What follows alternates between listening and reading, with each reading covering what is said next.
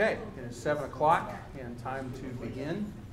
You want to take your Bibles, please, and turn to the book of Psalms, the 73rd Psalm, to be more specific. And we will read a lengthy section of that psalm in just a few minutes. We welcome those watching online. Thankful that so many can be here. During camp week, you're never quite sure what your numbers will be. You just know they're going to be down. So to have so many here is very, very, very encouraging. Of course, now we've got 2 or 3 high schoolers in here, former high schoolers. Anyway, in any event, we're glad to have all of you. Let's begin with a prayer. Holy Father, we're grateful for the gorgeous day that you've given us. We're grateful for the constant reminders of your goodness that we see and experience every day.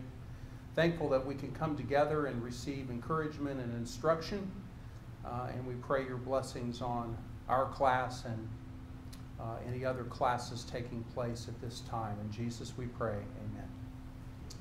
Would you say, Mark, Psalms? 73. Psalm 73. I want to begin with a statement that I found on Facebook. I don't know if you call this a meme, but a lot of times people will post a thought in a box.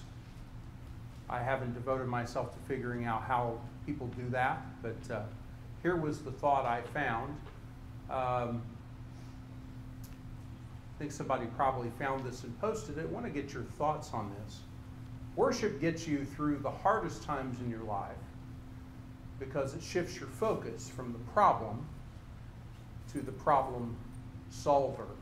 Capitalization on problem solver is my doing. Because I think we understand exactly where this was pointing. Is there anything about that maybe you're, I'm not sure if I quite agree or agree? How does that statement strike you? Danny, let's start with you. I agree. Okay. And I agree because the problem is usually me. I need God's help with the problem. I mean, when it says the hardest times in your life, that's kind of a broad statement, right?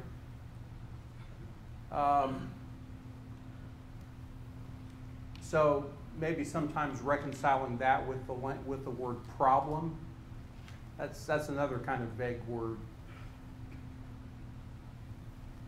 I mean, I would think that a lot of us have experienced on some level the truth of this statement, right? I mean, what's the general point of the statement? Cast your burdens upon the Lord and he'll take care of you. Okay.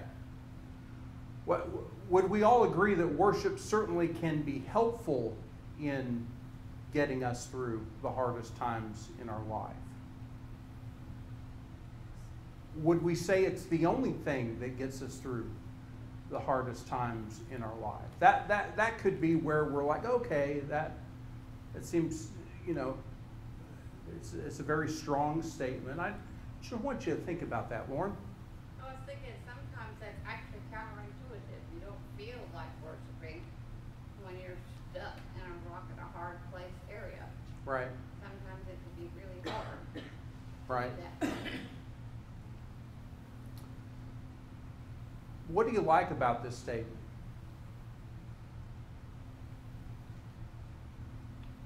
Makes you do a check and balance in your life. Kenny, did you have your hand up? I did it. I'm sorry. Yeah, it's okay. I'm not going to answer that question now. Okay. I guess my... I'm sorry. You're fine. I guess where I struggle with it, though, is that's more the byproduct.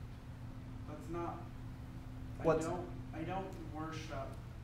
What's the byproduct? Sorry to interrupt. That it gets me through the hardest times. Oh, okay. I don't... My intent when I worship isn't, my intent when I worship is to praise God for who He is. And I agree that in doing that, that shifts my focus to the problem solver, and that And I Okay. have no problem with that. I think it's just more that I don't worship to get through a problem. Yeah, it's not primarily a coping mechanism, but it has that sort of benefit associated with it. Yes. Would that be a fair summary of, okay? But, Kristen? For me, it kind of depends on how you're defining worship. Yeah. Because if you're defining it as how you live your life every day, Mm-hmm. every moment, or Right. Life worship. that's your intent anyway. Yeah. Then I can see that, because everything you're doing is for God, or to praise God, or to Mhm. bring glory to God in some way. Right. And so even in your daily life, we may not be perfectly consistent with that. And I Right. don't think anyone is. Right. But if that is your goal, that is going to help you get your focus off of Right. whatever you're struggling with, Right. whether it's physical, emotional, Right. whatever, versus like our hardest time. And some people would define it as what we do corporately. No Right. one just has problems on Right. Sundays. Right. So it's a constant. So if that's how you're viewing worship, then yes. But if you're not, then Yeah. not like that. Yeah. The way that's stated. Yeah, maybe we would say it like worship in its various forms. Well, not primarily as a coping mechanism. Certainly, they certainly can serve as a balm. I mean, another word is and we've noted that's vague is the word problem. I mean, some problems aren't like a leaking pipe. You can replace a leaking pipe and it's done, right? Unless I was doing it, they might have to do it again. But other problems like grief, well, you never escape that. That's going to be with you. So it can be a balm. Other thoughts, Phil? I guess I'm sitting here thinking, trying to think of a passage that I would go to that states that. Mm. And I'm not sure I'm not coming up with one. Right. Maybe I'm just not thinking one. So Right. That creates a little bit of a problem where I'm telling myself and others what worship is, and I can't put scripture to it. Okay. So maybe there's like, okay, yeah. So It I'm is- with Kenny. I think it may be a byproduct, but it's not the point of worship. No, it's not. I would agree. But it's a thought-provoking statement that really what I want to do is springboard from that into a separate, really a question. What impact does worship have on us? And so I want us to think, and some hands are going up right away. I'm excited about that. So that's what I want to explore for the bulk of our time tonight. We're covering lesson 4 in one session, and we're going to give that some treatment at the end. So some initial thoughts about that, and there'll be some things I want to get into. Danny, we'll go Danny, Wyatt, and then Chris. How's that? Danny? Well, it makes you more Christ-like Okay. by having proper worship. I agree with what our sister said. It's not the Sunday morning. Right. It's the everyday. Plugging into God. I think that question you had before should be what instead of worship. You mean on the statement Yeah. here?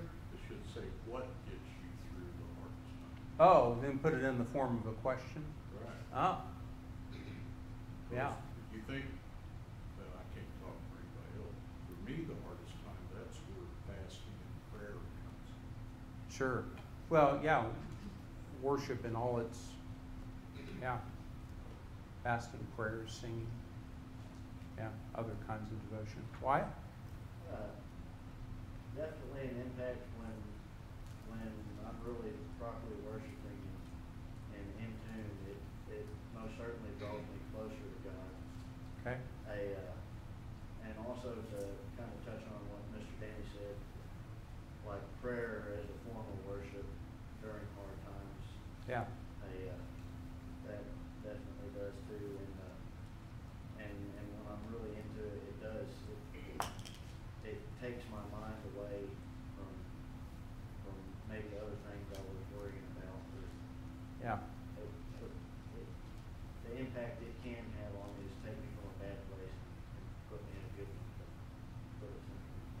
Ever been there where Wyatt's describing where you've been in a bad place, and let's say, for example, coming together with the saints, and then you're in at least a better place when you leave? Yeah. How many of you have ever? I know it. How many of you have ever? Okay, I'm not sure if I can make it tonight. I mean, whatever reason, not judging or so it's just either emotionally or whatever, physically. And then you came together with the saints. You were kind of on the fence, and then afterward, it's like, oh, I'm so glad. How many of you have been there? Yeah. So that's one experience, I think. Not necessarily what you were speaking to, but it does for a time to at least take our minds off of. Even again, that's not the primary purpose of worship, is to help us cope with life, but boy, it sure does help with life, doesn't it? Lauren? It does Oh. also remind you that you have more at hand than you think you do, as far as Have more what than you? more at hand as Oh, far okay. as resources. You have your brethren for emotional support Sure. for whatever you may be going through, if that's urgent to Right. play off what Wyatt was talking about. Right. Chris, I'm sorry I skipped you, brother. That's okay. You touched on it just for a moment there. It kind of brings, I think it brings us into focus, the right focus really, Mhm. not the world, but, Right. God. Sure. It brings us into focus. It centers us. It certainly does that. Yeah. So that's what I want to explore tonight. Certainly worship can have an impact on us when we're in trials. We've talked about that. And I'll just ask this. I think we've already started to answer this, but in this vein, what other impact can or should worship have on us? And let me just, pursuant to something you noted, that there are different settings for worship. I've heard it expressed this way: there is gathered worship, corporate worship, right? There is personal worship.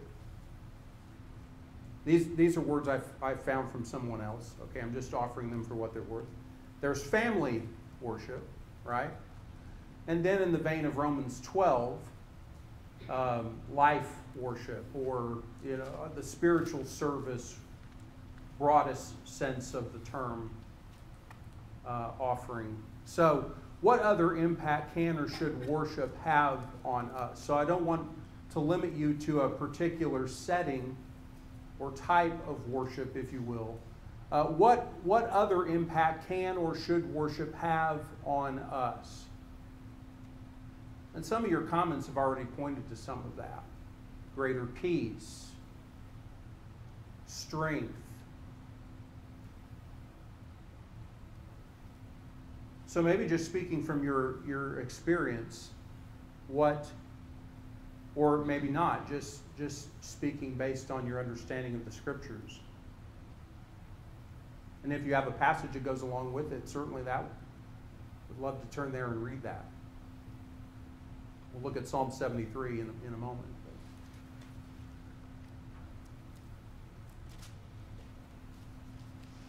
Any thoughts about that? Go ahead. Gives us a peace that surpasses all understanding. Gives us a peace. There is scripture. Okay, sure. That sounds like Philippians 4. Okay. Chris? It's like when you're worshiping, this is the most important thing. So it's importance. So many things in the world have no value and not important whatsoever. But when you're here worshiping, that's very important and has importance. Has truth and importance. And so in worship, one of the impacts that has on us is to remind us, even if in a secondary way, that there are some things eternally that matter and some other things that probably don't. or just flat out done. So would it be fair to say that there is a perspective that worship can help us to have? Phil? If we're seeking spiritual transformation or Christ-likeness, Yeah. as mentioned earlier, what more intense location can there be to try to achieve that than right here amongst brethren gathered, doing the worship as God is directed, edifying one another? I mean, it's where transformation, I would think, Yeah. has its greatest chance of occurring, and change can occur more intensely here, perhaps than anywhere else. Right. One of the reasons why I think this is so important to talk about is you've heard that old adage, and I'm probably going to butcher this, that if you aim for nothing, that's exactly what you'll get. Do we enter into worship with purpose? And listen, to be clear, the purpose is not what I get out of it. So I don't want to leave the wrong impression. But we are going into worship with purpose, and yes, we will come out of it with something. Greater connection, greater peace. Let's look at Psalm 73. I want to just read through this, and maybe the way we'll do this is I'll read a little bit, and then I'll ask a question, something like, what's the struggle that the psalmist is having? So kind of read, discover. We'll share what that is in kind of a rapid fire, because where I want to go with this is down several verses. But I think before we get to that point, there's a picture here painted of the psalmist's life and the burdens of his heart that I think are all part of this. And I thought of this passage when I saw this statement on Facebook that we talked about a few moments ago. Psalm 73 and verse 1. Truly, God is good to Israel, to those who are pure in heart. Now that almost takes on the form of a summary statement for that's where he's going to end up at. But then verse 2, there's a noticeable shift here, and then we get the very intense outpourings. But as for me, my feet had almost stumbled, my steps had nearly slipped, for I was envious of the arrogant when I saw the prosperity of the wicked. What's the problem? What's the struggle, rather? What's his struggle? Seeing ungodly people doing better than he is. Seeing ungodly people prosper. There are doubts that he's wrestling with. And then he expands on what he says in verse 3 about the wicked. For they have no pangs until death. Their bodies are fat and sleek. They are not in trouble as others are.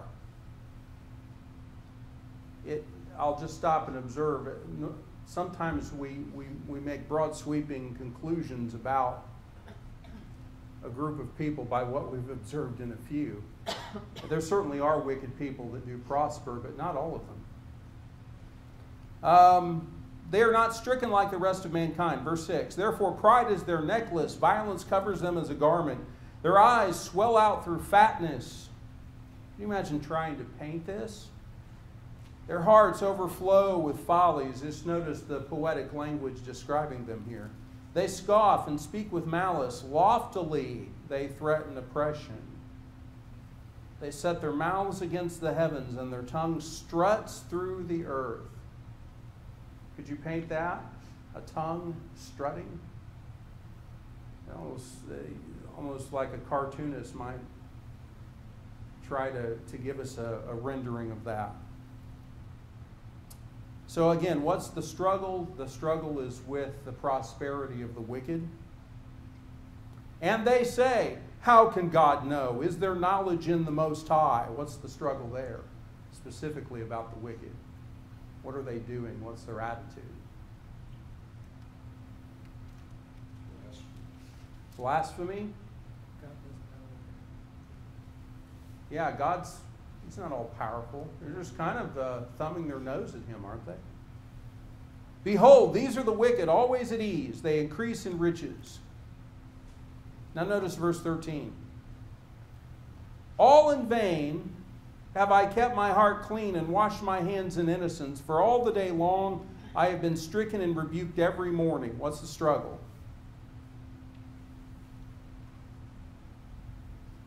Personal sorrow, I guess. Personal sorrow. Persecution? Feels persecuted. Feels pointless to him. What's pointless? The fact that he is trying to live a better life than the wicked. Okay, so the scales here, he's kind of weighing this. They're getting away with everything. And so he's at the point where he's wondering, is the life I'm living worth it? Ever been there? Yeah, I would say we have been. I mean, those are real issues of the heart there. What about this?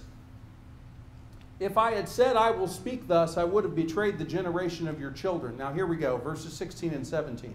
But when I thought how to understand this, it seemed to me a wearisome task. So, what's his state in 16? He's trying to make sense of it all, and does he have hope of coming to some satisfactory resolution?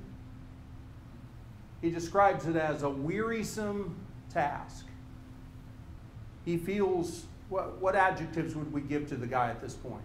Exhausted. Exhausted. Love it. Overwhelmed. Hopeless.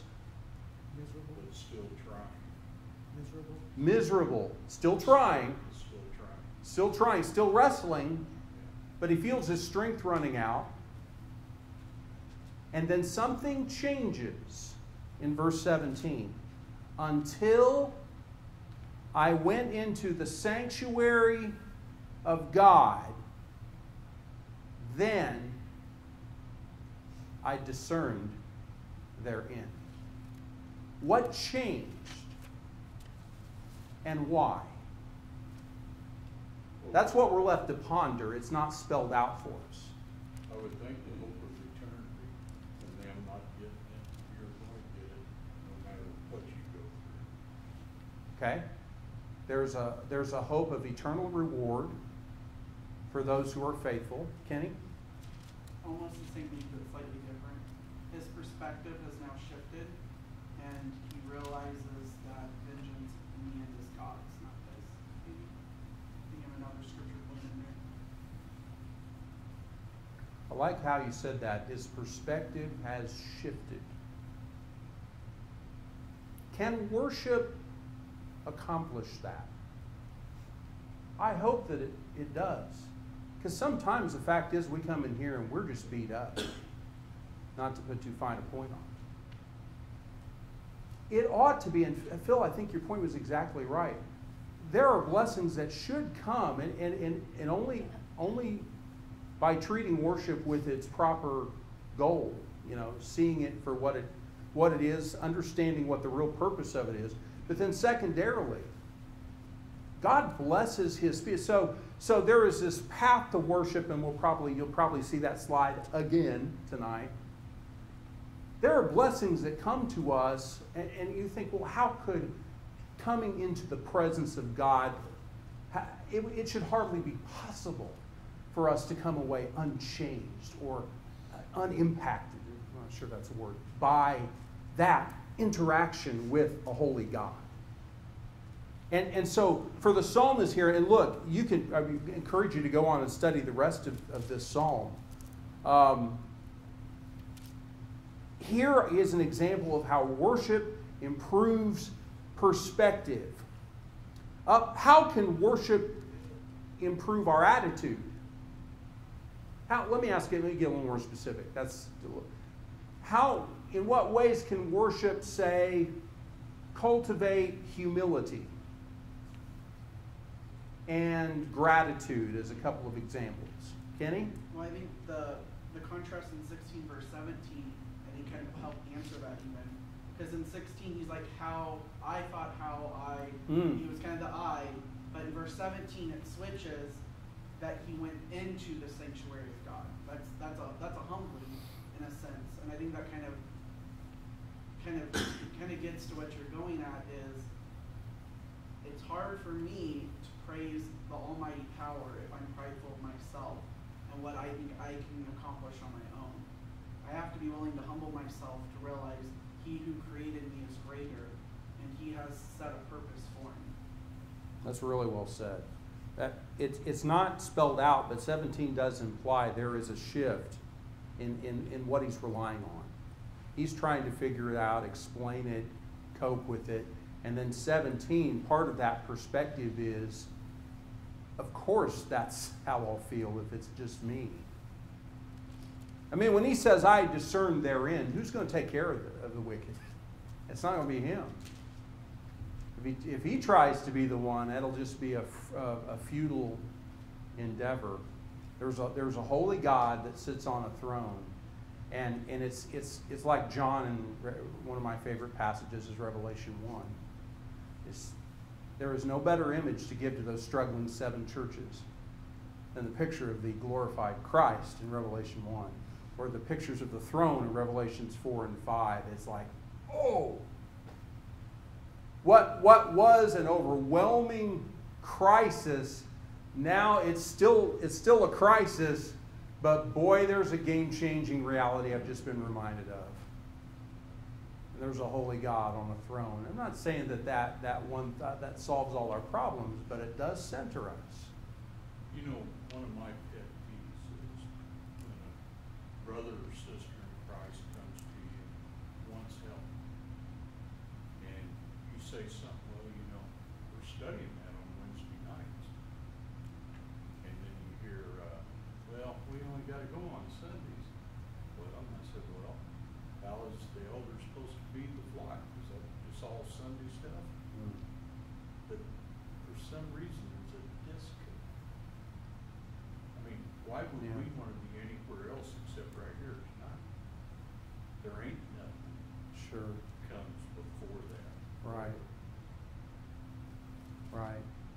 Well, yeah. And without getting off into the subject of why people don't show up, there are a number of reasons why that could be the case, but certainly could be, spiritual problems at the heart of that. Maybe not. Maybe for some it is a case of not really understanding why we come together at all, and it goes well beyond the fact that the elders have asked us to do that. Although, look, that's a very fine point to go to. That there are even greater reasons that underlie that. So Philippians 2 and verse 10 talks about the fact that at the name of Jesus, every knee will bow. And we see a similar statement in Revelation 1, right? Every eye will see him, all the tribes of the earth will mourn over him. I've heard it said there will be no unbelievers, in some sense, on that final day. Sadly, it will be too late for some. But just the very presence of God, you think of all the bad thinking in the world today. When the Lord appears, perspective. Don't worry about interest rates. There are vexing problems. And look, that would be a good example of something that we're very concerned about. So for us, when we come into the presence of God, perspective doesn't make those problems go away. But we recognize that somebody else is in control. Peace, perfect peace. Yeah. How does, go ahead, Phil, I'm sorry. I was gonna say, on Hebrews 12, I just appreciate at the beginning, there's a simple recipe about faithfulness. It's built up to it, Yes. but it's this simple recipe that at the crux of it is fix our eyes on Jesus. And that's what worship does. That's exactly right. So he's reinforcing Yeah. what he's taught to us. He knows what we need to stay faithful. We Yeah. need to have that fixation, that perspective. We need to come together, for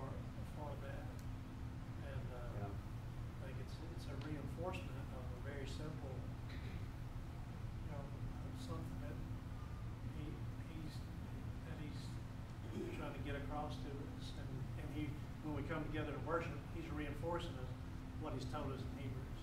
Yeah. That's a really good expression, isn't it? You know, you can take that with you into every step literally you take during the day, right? As you sit on your bed and cry as another wave of grief hits you, get through that and then look to Jesus. I think elsewhere in Hebrews, well, and then maybe also in 2 Timothy. I was thinking of 2 Timothy. Remember Jesus Christ, risen from the dead. That's the same kind of mind-cleansing, strength-giving statements that we just need it. There's not a time we don't need it. Appreciate you bringing that up. I think of Luke 22 and verse 42. Have you gone away impacted from your praying? That's another. We kind of talked a lot about singing, but boy, there's a lot we could say about prayer. How did Jesus go away? I'll use the word changed for lack of a better term, or impacted from his praying in Luke 22 and verse 42 at Gethsemane. What was the question again? How, if at all, was Jesus impacted by his praying at Gethsemane? He decided to turn it over to the Father instead of worrying about it. Okay, Kenny? He grounded himself to do God's will. Grounded himself, gave it over. Lauren? I think strengthened. Strengthened.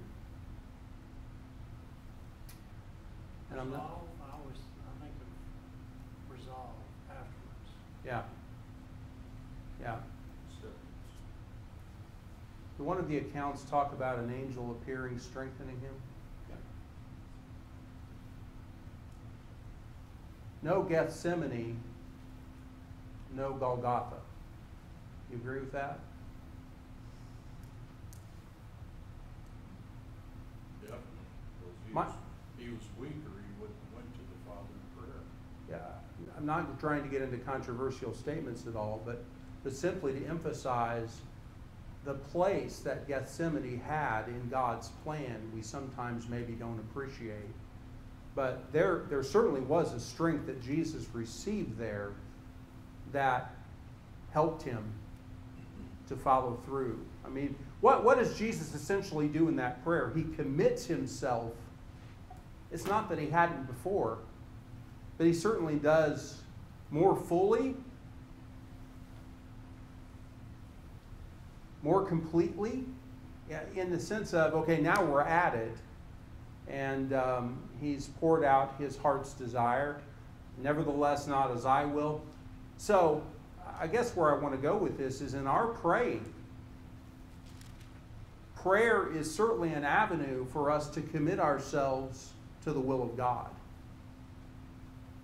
And so if we're not using the arm of prayer in that way, I would encourage us to do that. There is transformation that sometimes that only happens through that avenue of connection with God. And we see it here in the life of Jesus. And not just at Gethsemane, but in all of his praying, Jesus is a model to us. Prayer strengthens our commitment, plugs us into God. I thought about this, and then we'll have to move on. Even corporately, worship should have, and to circle back to your comment earlier, should worship, when we come together, should that have a unifying effect on the Nashua church? Sure. I mean, we think, well, why would it not? If we think of, I mean, how many of you have ever heard of the marriage triangle, right? There's the man and the woman, and then there's God, and as the man and woman get closer to God, what do we say? Kiss. They get, as the man and woman get closer to God, they get closer to each other. Well, isn't the church married to Christ? So as each of us get closer to God, We're going to get closer to each other. We're going to get closer to Christ. Okay, so really what lesson 4 was about, and as we go on into lesson 5, was simply to remind us that we're thinking about the purpose of worship and things that can serve as obstacles to the flow of worship, to the path to worship. It can be any number of things. It can be other people, it can be relationships, it can be time, focus, distractions. There's a great question on page 21, number 3, that I would ask you to give thought to. How does it say it? I don't have it in front of me here. What is the most serious hindrance to your worship? It's important that we identify the correct, what the obstacle is versus what it isn't. So, for instance, if we have a heart issue but we think it's something else, we may end up treating the symptoms and not the cause. Let's say that I believe that the problem I'm having in my personal worship is environment. Or maybe we think we're having a problem with worship here and we think it's environment. Maybe I'll just keep it to the individual. Maybe I think it's environment when the real problem is apathy, which he talks about. He talks about apathy-based worship killers in the heart and pride-based. I encourage you to read through those. You know, if I make the wrong diagnosis about where the problem lies, then I'm not going to pursue the right correction. And so maybe I change my environment somehow. But I've not really addressed the issues of the heart. So there's a lot to be thought about symptoms versus the cause. And whenever there are obstacles to worship in the heart, certainly we need to act. In 1 Peter chapter 2 and verse 1, notice that the apostle says, "So put away all malice and all deceit and hypocrisy and envy and all slander. Like newborn infants, long for the pure spiritual milk, that by it you may grow up into salvation." If I can go back to our previous slide, there certainly could be a worship application here, right? So what Peter is speaking about is treating issues of the heart. And in fact, until that is treated, what will not flow freely into the heart? According to verse 2.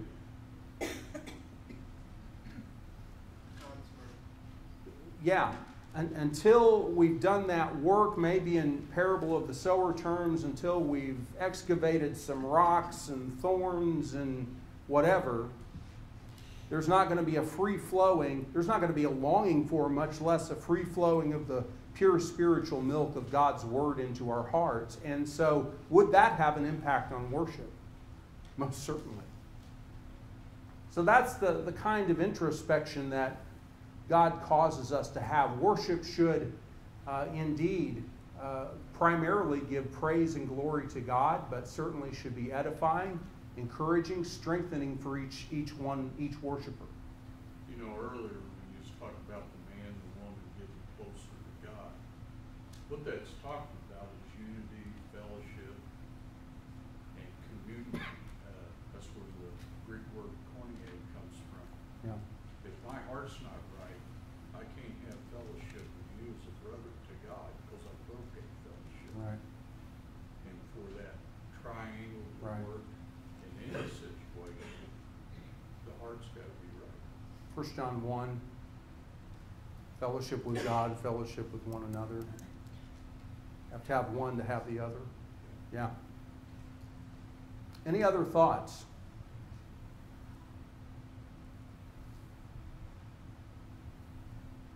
And that's basically, those are the points I wanted to convey tonight. Well, there we go. So, for Sunday, John's going to lead us through a study of Lesson 5, Sunday and Wednesday. I've noticed that we're our supply of books is gone, so I'll see about getting some more of those, or at least have copies of Lesson 5 ready if extra copies are needed. Thank you all.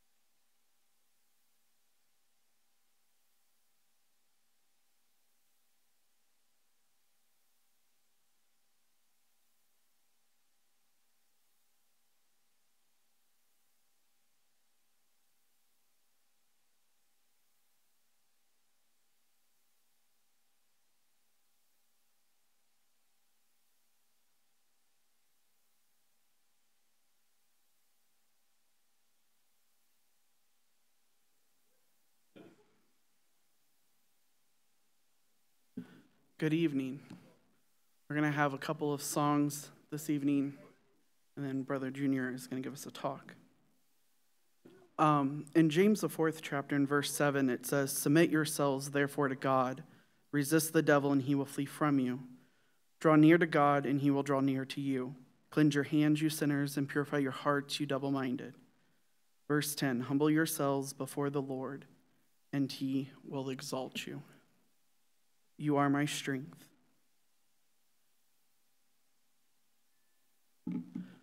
Know me, you are my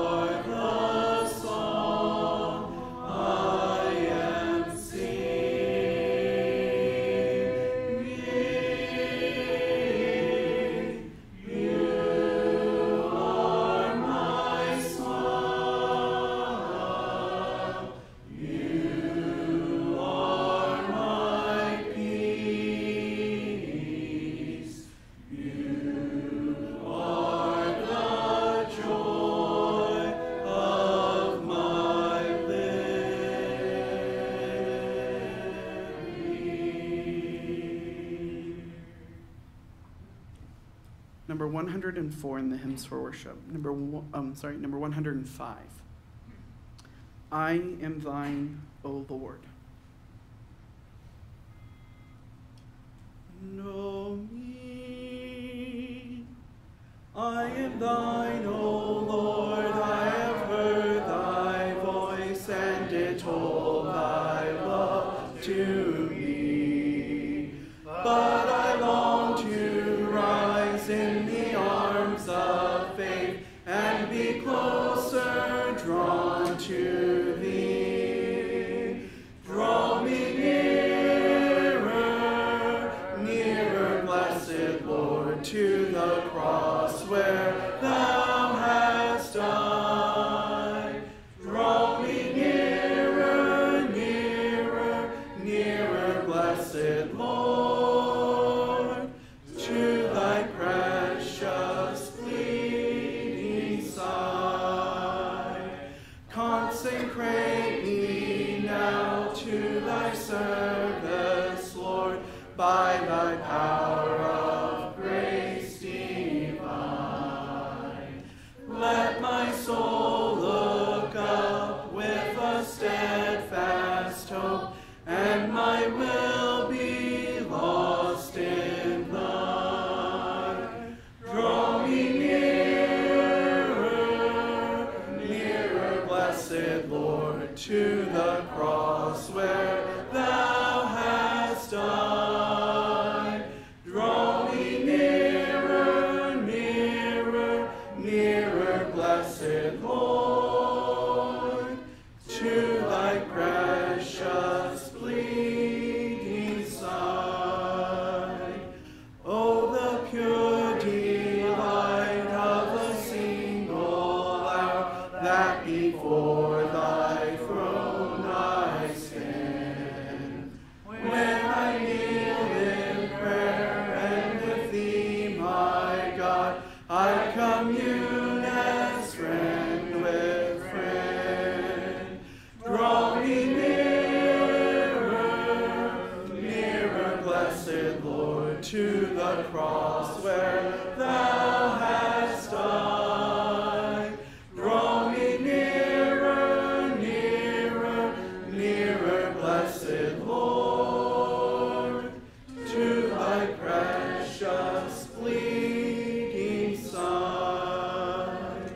There are depths of love that I cannot know till I cross the narrow sea. There are heights of joy that I may not reach till I rest in peace with thee. Draw me nearer, nearer, blessed Lord, to the cross where thou hast died. Draw me nearer, nearer, nearer, blessed Lord, to thy precious bleeding side.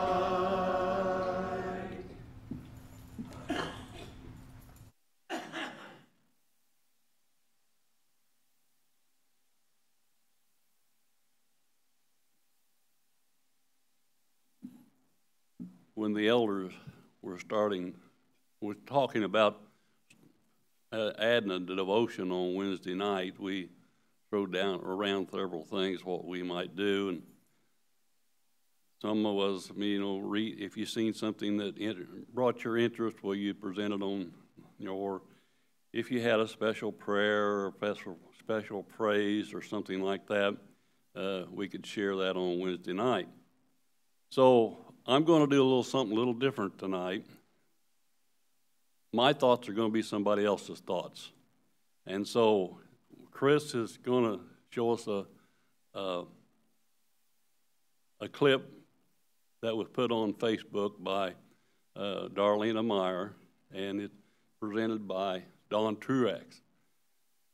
Now, many of you may have already seen it, but I think it's good enough that we can say that we can get something out of it by looking at it again.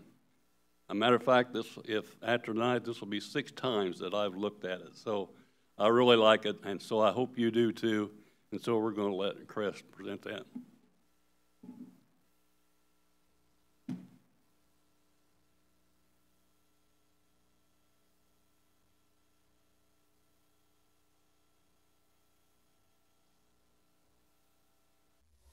I heard a song this week for the first time in a long time.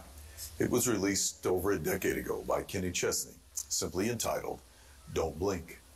The premise of the song was of a younger man who was hearing a 102-year-old man being interviewed on the evening news. And the reporter, of course, asked the obligatory question, what's the secret to life? To which the centenarian replied, don't blink. The lyrics of the song came from that very simple sentiment. And the lyrics simply said this, don't blink. Just like that, you're 6 years old, and you take a nap, and you wake up, and you're 25, and your high school sweetheart becomes your wife. Don't blink. You just might miss your babies growing, like mine did, turning into moms and dads. Next thing you know, your better half of 50 years is there in bed, and you're praying that God takes you instead. Trust me, friend, 100 years goes faster than you think. So, don't blink. You know, it's hard to hear those words without being reminded of the words of an inspired writer who reminded us that our lives really are just a morning fog that appears for a little while and then vanishes away. And so, could I encourage you to do 3 things today? Number 1, make the most of every day, this day, because this could be your last day. So, make a difference, do your best, mark your life with excellence. Secondly, don't put things off. You can stuff today into tomorrow, but eventually you may not have the health or the mind or inevitably the life to do so. And so do you need to tell someone you love them? Tell them today. Do you need to forgive someone? Forgive them today. Do you need to be reconciled with someone? Be reconciled today. Remember, one day there won't be a next day. And then third, build a close relationship with the Lord. Pray often. Read His Word. Shine your light. Build a character. Teach your kids about God. Walk close to Him now so that you can walk with Him forever. Because, my friends, time is undefeated. One day, you and I will breathe our last. So, don't blink. Just a thought.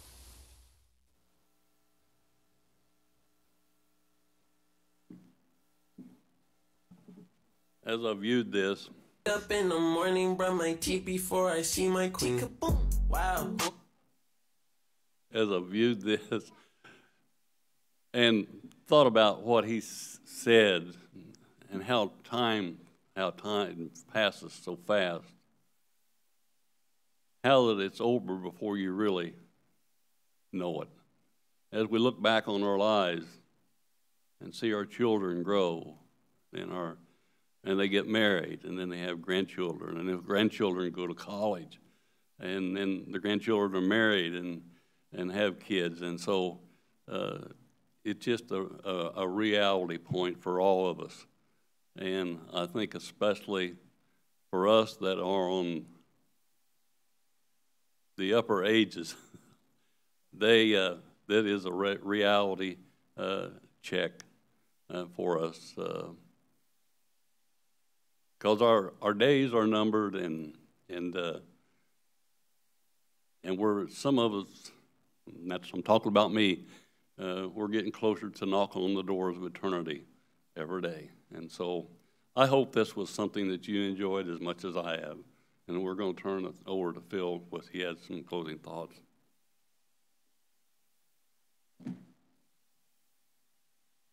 Lauren Thompson has asked us to keep her in our prayers. She's meeting with her surgeon on August 9th to discuss an impending heart catheterization that has been set as of now for September 19th, and I think you're going to be talking about that procedure. So we'll continue to keep you in our thoughts and prayers, knowing that you've been struggling with your health. So remember her. Also remember all those that will be traveling as camp breaks up. I saw Luke posted a picture, and I don't think I've ever seen that many Nashua folks down at camp. I mean, it's an all-time record And so it's a really great thing that they have that opportunity, but let's pray for their safety coming home. That's all I know to announce, if you'll bow with me. Father, bless us as we leave here. We thank you for all that you are and all that you do and mean for us. We pray for perspective, and we thank you for knowing and being in control of everything, and we know that everything is in your time. Would you help us, Father, to live our lives, live the rest of this week with the proper perspective. Through your Son we pray. Amen.